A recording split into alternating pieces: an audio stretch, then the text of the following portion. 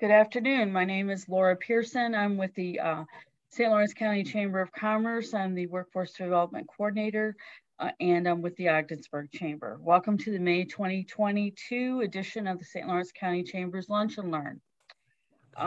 This monthly educational webinar series is made possible by the generous support of the St. Lawrence University and Clarkson University, who are leadership circle supporters of the Chamber and make these webinars possible.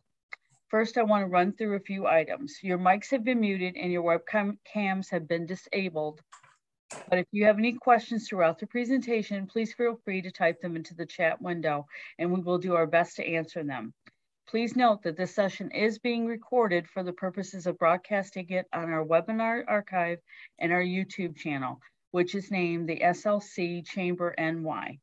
After the presentations are complete, we will stop the recording for any Q&A. If you are interested in presenting a webinar for us, please let us know. We always have lots of spaces and we can fit you in anywhere. And if you have a special topic that you would like us to handle, please let us know that as well. With that, I would like to turn things over to Steve Ryan, who is the Shared Work Initiative Program Coordinator from the Department of Labor. Steve will be presenting on the DOL's Shared Work Initiative and other business resources that are available for your business. Thank you. Good afternoon, everyone. It's a pleasure to present today to you all. We have been doing a lot of presentations and trying to get the word out about shared work. Lori will follow me and talk about our business services. So in talking about shared work, I'm going to tell you a story of really where the department has been at over the last 2.5 years. When COVID hit, I was overseeing all the career centers in the business engagement unit, and we had to move over 1,100 people off of our workforce services and onto UI. In my capacity, I was transferred over to help out with shared work, and we're going to be talking a lot of what the department has done to make this this program a lifeline to businesses. It was amazing during COVID how many businesses took advantage of the shared work program. As you can see, we are over 3,500 businesses that use this during COVID. Prior to COVID, in a given year, it was approximately 350 businesses that would sign up for the shared work program. Okay, shared work initiative. It really. Yeah, go to the next one. Can you hit?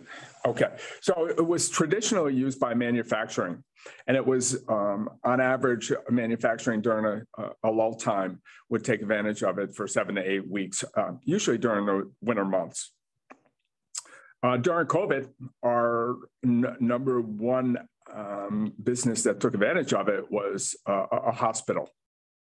Obviously, I can't name names due to confidentiality, but healthcare was impacted greatly. And, when we start thinking about that, you think about healthcare and, with COVID, well, when all the elective surgeries were put on hold, hospitals took advantage of shared work to keep them attached to the hospital. So we just highlighted some of the different industries that took advantage of it. It was very successful during this period, and we got the word out. Our next slide is just a couple testimonials from businesses. We work hand in hand with businesses to help them through the shared work process, we act as account executives. We work very closely with the UI division since shared work is under the UI umbrella. But as you can see, we have formulated great relationships with businesses that have taken advantage of this program. And it has been beneficial not only to the business, but also to the employees. Okay, so what is shared work? Shared work is a UI program. It is best used to avoid layoffs. It retains valued employees, and it saves on labor costs. Labor costs in most industries is the number one cost to businesses. So shared work instead of looking at a layoff or a partial layoff, people are able to work a percentage of time and then collect unemployment for the other percentage of time they're not working. So we'll get into this, but it's really, it saves on labor costs, and that was critical during COVID. Shared work also can be used in different types of ways too, especially with seasonal businesses. Bringing employees back earlier. We started thinking about this in February and March. Businesses, depending on where you are in the state, St. Lawrence, you probably were opening up around April 1st. So instead of bringing your employees back on for the season on April 1st, you might be able to bring a few employees back earlier to get that business up and ready to go April 1st. A lot of times businesses take 5 to 10 days to get ready to open up. So we want to start thinking about this a little differently, using it for those seasonal businesses on the front end and the back end. And what it also does on the seasonal end, you get a commitment from your employees earlier, so they're not being poached by other businesses. So what happens in the government world, when we have a recession, when we have a pandemic, NYSDOL always puts out a solicitation grant for shared work. And what that does is it is a promotional grant to get the word out of what shared work is, how it runs, and really letting businesses know about this. Very interesting during COVID. The governors talked almost daily, and Governor Lamont from Connecticut was mentioning what a great program this was to Governor Cuomo at the time. And next thing you know, we were interacting with the state of Connecticut on how they do things and what we're doing. But when it all came down to it, New York, obviously I, a little being biased, but does it better than anybody. And they learned more from us than we learned from them because of how we were doing things. So, some of the things that we're doing to promote shared work, we use Dun & Bradstreet as a lead generation tool. And that provides us with emails. We have been strategically e-blasting businesses throughout this state, depending on industry, depending on size. We've been hitting, obviously, the Chamber of Commerce and associations. We follow up with phone calls. We recently promoted at the New York Press trade show. We are going to be promoting on social media. And obviously, we conduct customized presentations whenever possible. And we want to get the word out to as many businesses as possible in case they could use this as a tool in their toolkit. Okay, how does this work? On average, it costs business 6 to 9 months salary when replacing an employee. We understand that. And that could, depending on that type of position, and more technical, it's even more. Shared work keeps individuals attached to their businesses. And that is critical. During COVID, what we learned is that many businesses were taking advantage of this. The employers really went above and beyond to help their workforce. And that was something that was just critical to making sure that this program was successful when we increased tenfold. So it's been a lifeline to businesses, but it's been a lifeline to the employees too.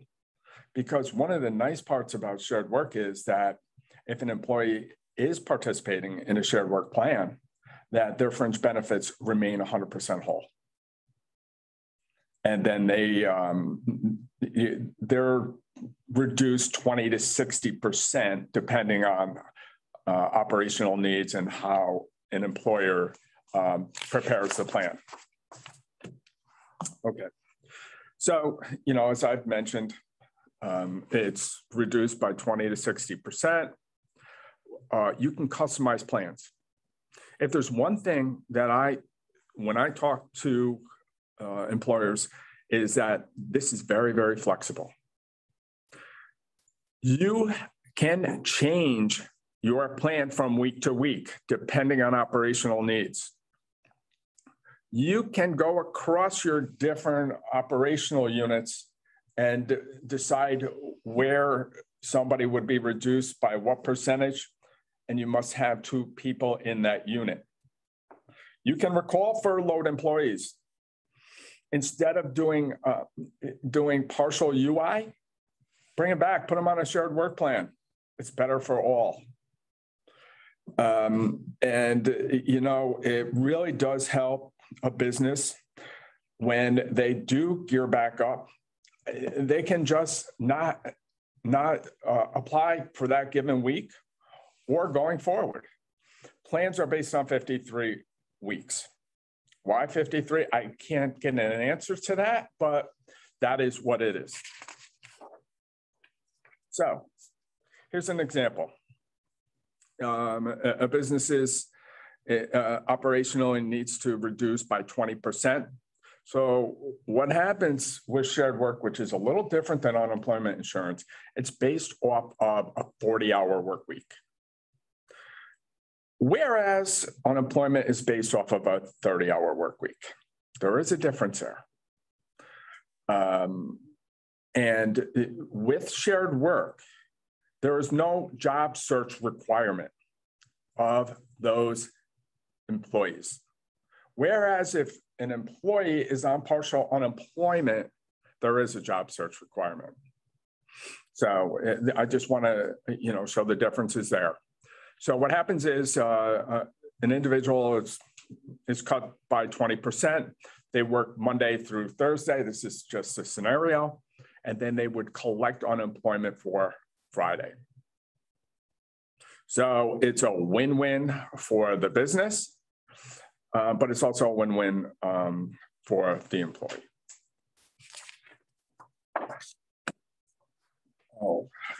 Demand. When we first started working on this, everything was done by paper.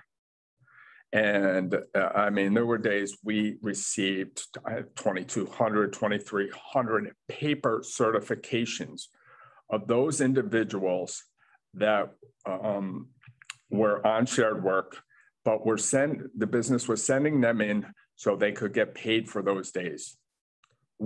Our system couldn't handle it. As you all have seen in the news, unemployment was a major issue throughout the country. These legacy systems could not handle the volume. Well, we had the same situation in shared work. So we made some drastic changes, and we're going to be discussing them shortly. So one of the things we like to talk about, gear down, gear up. Employees do work a reduced schedule. It gives you that flexibility to call back furloughed employees, on a part-time basis. But it also helps a business gear up when operations are necessary. So they would gear up towards full-time employment. Okay, so some of the eligibility requirements.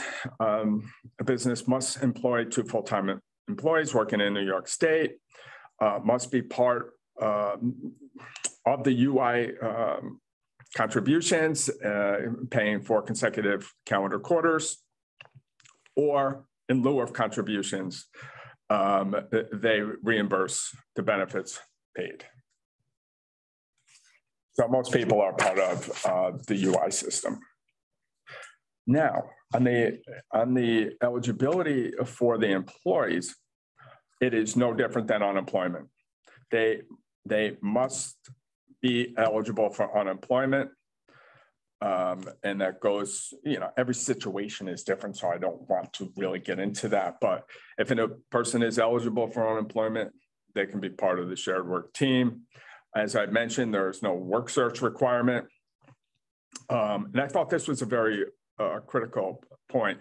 Full-time, part-time, seasonal, intermittent, or temporary employees. So we work hand in hand with our UI division to provide technical assistance to businesses to make sure that shared work can be successful for everyone. And that's what I talk about. We have account executives, and they are unbelievable. I will tell you a scenario I had. It was Friday night. It was about 5:45. And I had probably the largest union hotel in New York City call me. They wanted to be part of the shared work plan on Monday. Well, prior to COVID, it would say that it would take 2 to 3 weeks before a plan would be approved. We needed to change that because it was critical that we worked hand in hand with the business. I was able to work with somebody from the UI division. That person worked with that hotel till 8 o'clock that night, and they were on the plan that Monday. You don't hear those stories in the news when you hear labor and unemployment, but the dedication and the passion of everybody involved in this program it goes above and beyond. So like I have talked about, we approve plans now in 24 to 48 hours. We have account executives. We make sure that they stay in touch with the businesses. They work with them if they have any problems, both on the business side and on the employee side. We work with them if they do want to make changes. But, some of the changes we've made have been great. So, as I mentioned, it reduces work hours and corresponding wages. It's based on a 40-hour work week. Fringe benefits must remain whole. Plans are in place 53 weeks.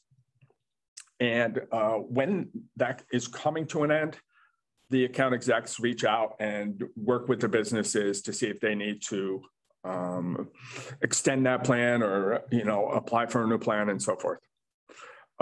You cannot hire additional employees in any affected units. And what do I mean by that? If you have somebody that's reduced, say, a unit's reduced by 40%, you can't hire somebody and say, you're going to come back and be on shared work. Otherwise, you could have brought those other individuals back full time. So that's just one of the criteria. Doesn't happen often. But if it is part of a business that is not, the unit is not using shared work, they can hire. Just different technical aspects of the program.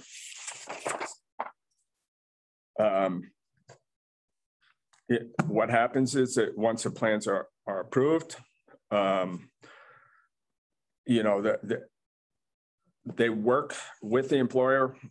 At the end of that week, the employee goes in, they certify just like they would on unemployment. It's a little different way they do it.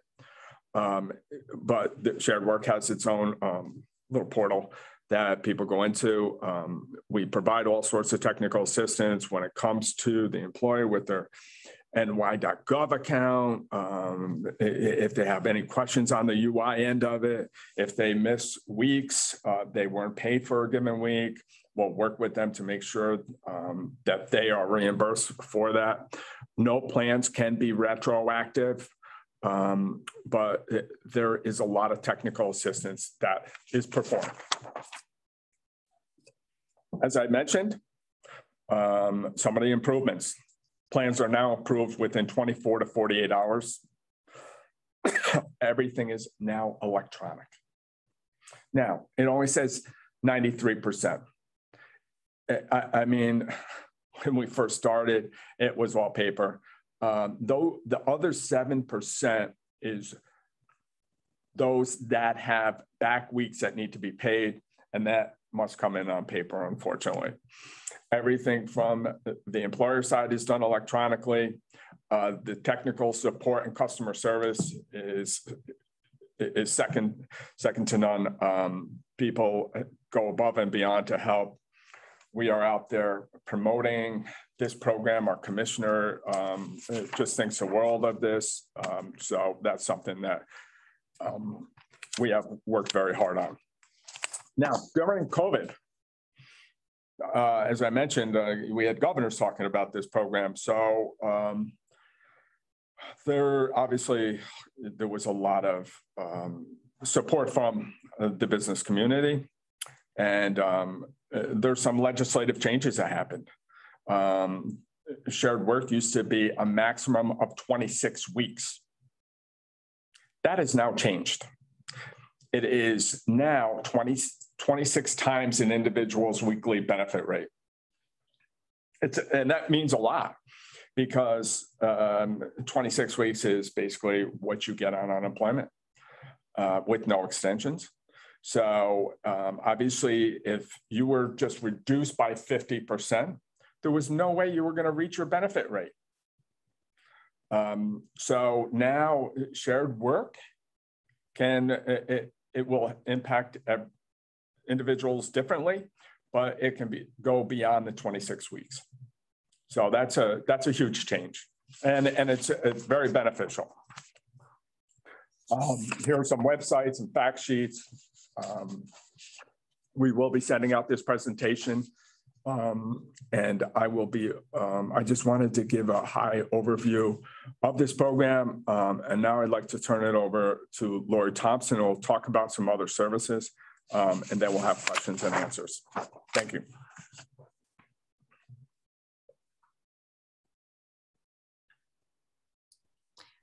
Thank you, Steve. Okay, hi everybody. My name is Lori Thompson. I am the Deputy Director for our Business Engagement Unit. We work very closely with the Shared Work team. As they mentioned, when they do their outreach to promote the program and the opportunities, if they do talk to businesses that actually have more workforce development needs, they pass those businesses on to us for outreach and engagement from there.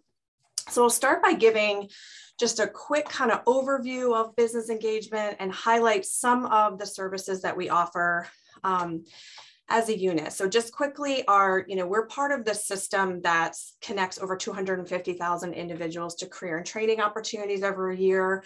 Our mission is pretty simple. It's to create and connect talent pipelines to the opportunities of our business customers. We do that by assisting businesses that are growing and thriving through our business services teams, as well as assisting businesses that are downsizing and facing closures with layoff aversion, such as shared work, and through our rapid response services. We hold, prior to the pandemic, we held an average of 1,500 customized recruitments and job fairs annually to connect job seekers to businesses. During the pandemic, we launched a virtual career fair platform, and that's what we've been mainly focusing on for the last several months to a year. Starting to get back out there and do some more in-person events, but we were able to introduce a new tool so that we could continue those connections as we went through this time. We also maintain the tools and resources to provide no-cost services to our customers. So I'm just going to talk about some of the recruitment services, hiring incentives, HR consultation services, and then make sure that everybody knows that we have dedicated leads in every region that can assist as well. So first is our New York State Job Bank. This is really our kind of premier source for job posting, job seeker resumes, and the number on the screen actually is a bit outdated. We're seeing over 460,000 jobs right now on the New York State Job Bank. There are lots of jobs, lots of opportunities out there. So we connect job seekers to businesses through the New York State Job Bank. The site allows businesses to create accounts, self-service accounts, manage job orders, edit them, take them down. They also have access to a robust resume database by having access to our New York State Job Bank. So it really allows an ability to become visible to the public. And on the next slide, talk a little bit more about that. So posting with us, there's no cost to any of the services that the Department of Labor offers. So really, and this number is probably very conservative, up to $8,000 a year in savings by posting on the New York State Job Bank as opposed to other sites. Also gets lots of exposure. So not only saving money and time, but exposure to over 40,000 job seekers that visit the site on a monthly basis. So really allows businesses to develop a large pool of qualified candidates to fill those positions. So the other is recruitment events. Like I said, before the pandemic, we were doing tons of events, 1,500 events on average every year. Our attending our events can save businesses up to $13,000 per year.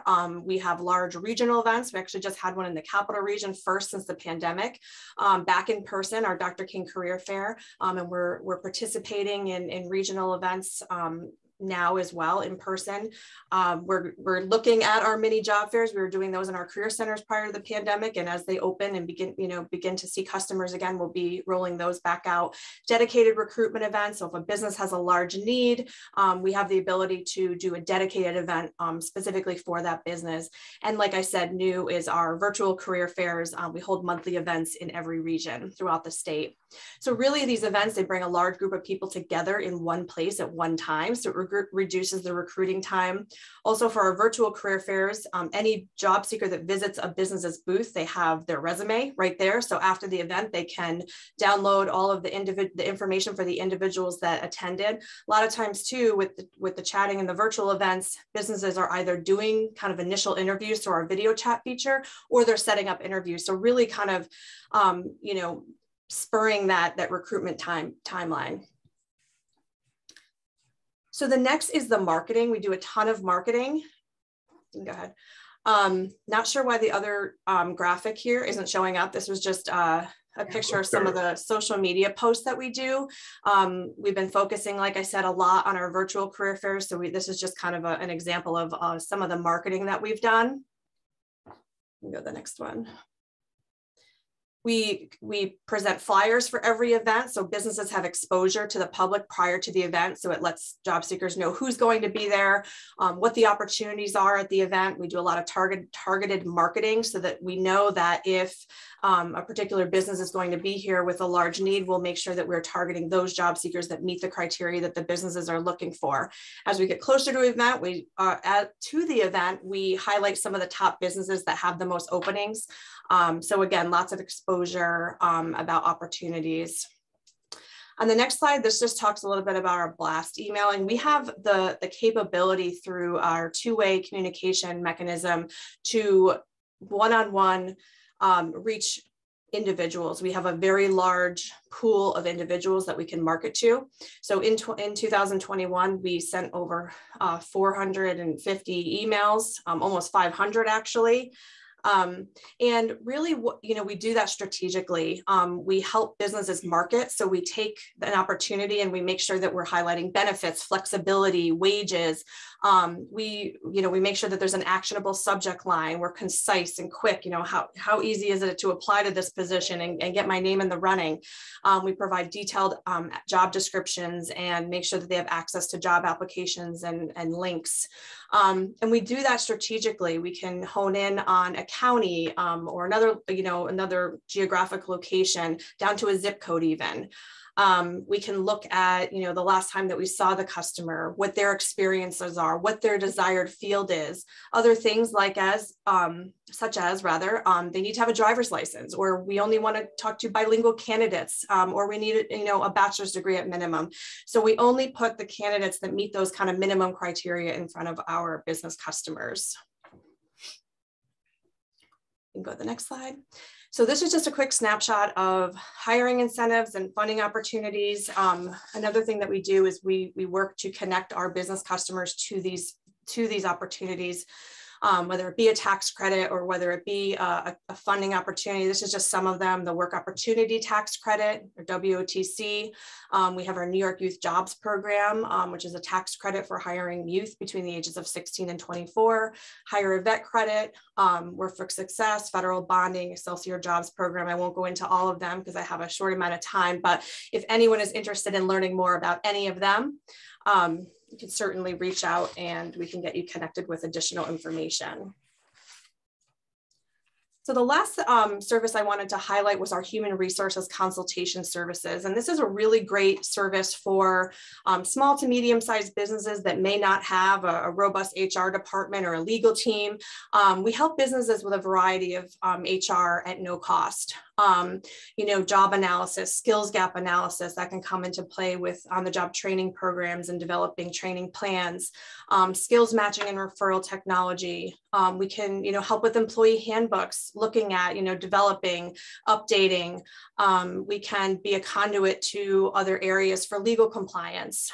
We can take a look at employment applications and provide guidance there, interview techniques, best interview questions, employee orientation, and turnover analysis. So again, a lot more information that we can include here if anyone's interested.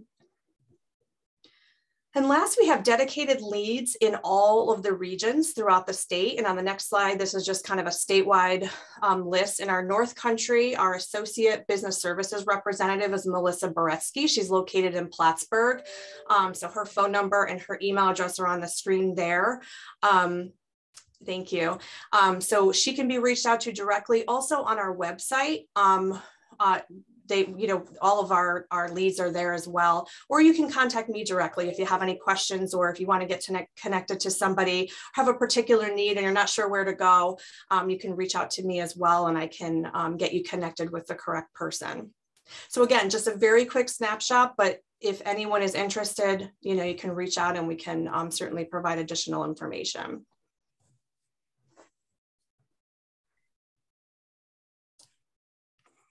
And that's my information on the screen there.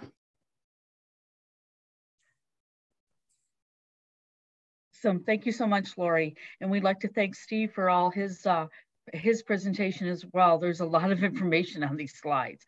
And we'll be sending out the slides after the workshop. And when we get our webinar link up on our YouTube channel, we'll send it all out together. I would like to thank all of you for joining us today. I hope our hour has been valuable to you and provided useful information. Follow and like our Facebook page to stay up to date with what's happening at the Chamber and to register for our next webinar. The topic of that webinar will be released soon. We encourage you to view other webinars in our Lunch and Learn series by going to St. Lawrence slcchamber.org and clicking on Archived Webinars in the right-hand menu, or go to our YouTube channel to search for SLC Chamber NY. We will stop the recording right now and open it up for Q&A, and we would like to thank you all again for joining us.